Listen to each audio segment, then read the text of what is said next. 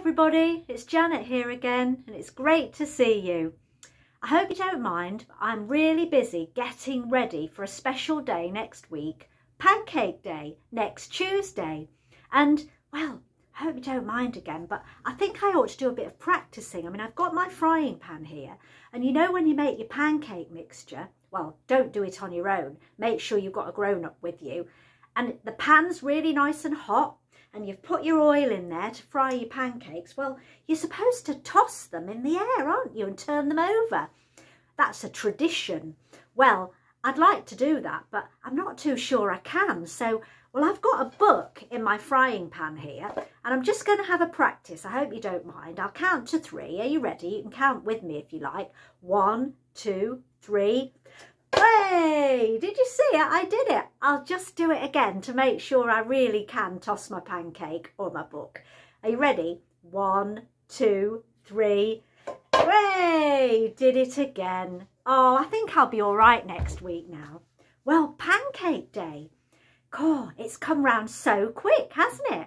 Next Tuesday. And of course, Pancake Day isn't the real name for that day. It's really called Shrove Tuesday.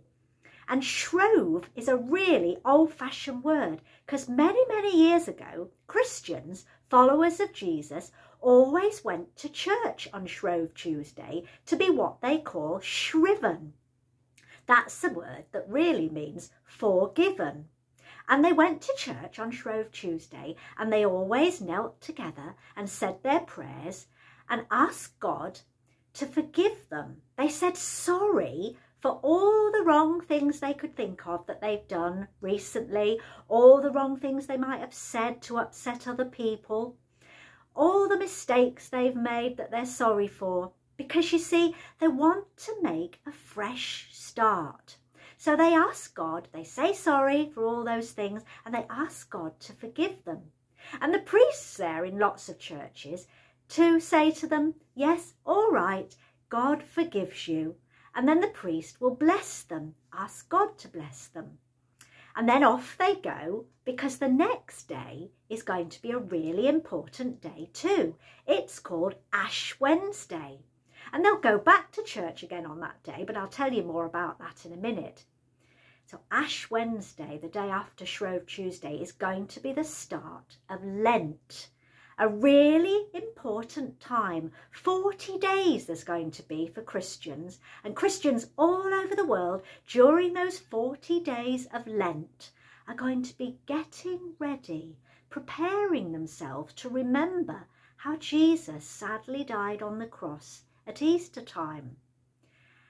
And that's so important to them that they want to make sure they're making a fresh start for Lent, and they're going to be reading their Bibles every day maybe, saying a few extra prayers every day and really thinking about their own lives and how they can live as better people for Jesus as they're getting ready for Easter. So what are the pancakes all about? Well, all those years ago, Christians would come home from church when they'd said sorry to God, and they would clear out their cupboards because for the 40 days of Lent, they were going to fast. Perhaps just eat a little food and make sure they drink water and so on every day to keep alive, but they would say, I'm going to give up all the fancy things, cakes and lovely delicious bread and biscuits and sweets and chocolates, so I better clear out of my cupboard all those sorts of things, all the flour that's in my cupboard. So they take that out. And then they would take out all the milk and all their eggs and all their fats, butter and oils, because that way they wouldn't be tempted during the 40 days of Lent to make lots of special stuff to eat. Oh, and these are the ingredients, aren't they, that we use to make our pancakes.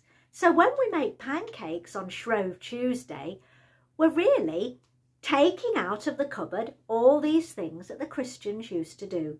So we get our milk, we get our eggs, and we measure out some flour, put them all in a bowl, don't we? And then whisk it all up to make a lovely creamy batter mixture.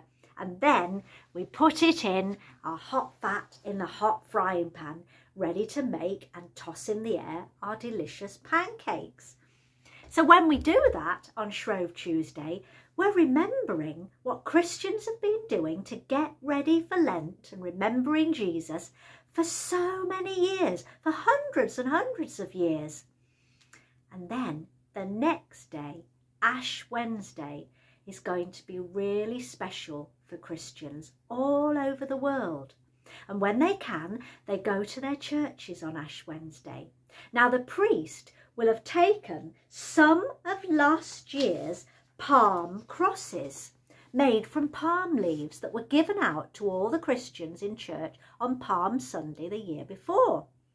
And the priest will have got some of those and then very safely in a metal container outside in a safe place will have set fire to them and burn them until they turn to ash, you know, that sort of dusty stuff.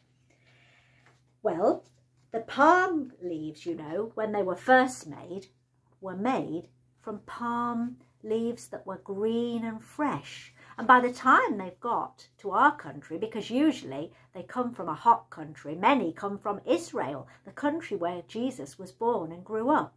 They look like this by the time they've dried out. But to start with, they were green leaves. So they're quite easy to burn for the priest when the priest burns them.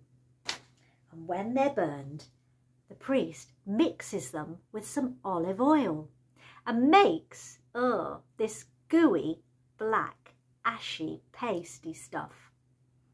Then the priest does something really special. The priest asks God to bless this ash mixture, to bless it and make it a special holy sign for Christians who are going to come to church on Ash Wednesday, that Jesus is with them. And when the Christians come to church, they will kneel down together and then they will say sorry to God for all the things that they've done wrong in the past year, the mistakes they've made. Maybe they've done things that have hurt other people or said nasty things. We all do sometimes, don't we? They say sorry to God and they ask God to forgive them, just like the Christians of old used to do on Shrove Tuesday when they went to church to be forgiven or shriven. And then the priest invites them to come forward and kneel down and move their hair out the way like that. And the priest marks the sign of a cross on their forehead to show that, well, that they're just simple, ordinary people who came from nothing in the beginning. And now they're ready to follow Jesus very closely during the next 40 days of Lent. They've said sorry to God, and the priest tells them that he knows that God has forgiven them. And now, with that cross on their forehead, they're going to leave the church and make a fresh start as they enter the period of Lent. So, for the next 40 days, Christians will be saying their prayers and reading their Bibles and really thinking very carefully and trying to get closer to Jesus until it gets to Maundy Thursday and Good Friday, just before Easter, when they'll really be thinking about the time that Jesus died on the cross. Well, I hope you have a really nice time making your pancakes next week. Of course, this year, sadly, lots of Christians won't be able to go into their churches. They'll be closed. But priests and ministers are already busy making the ash, burning the palm crosses from last year and mixing it with oil. And they will send some out to people, to the Christians in their own homes. And then they'll perhaps have a Zoom service together, or they'll be able to watch a film of the service, and they'll be invited to say sorry to God for all the things they've done wrong. And then the Christians will mark themselves this year with the sign of the cross. Of course, they will wash that off again when they have a bath or a shower or a wash, but just for a little while it will be there to remind them that now they're going to be really thinking about Jesus for the next 40 days of Lent. I hope you've enjoyed this, and I hope you'll all have a really nice half-term holiday and some delicious pancakes next week on Shrove Tuesday. Bye.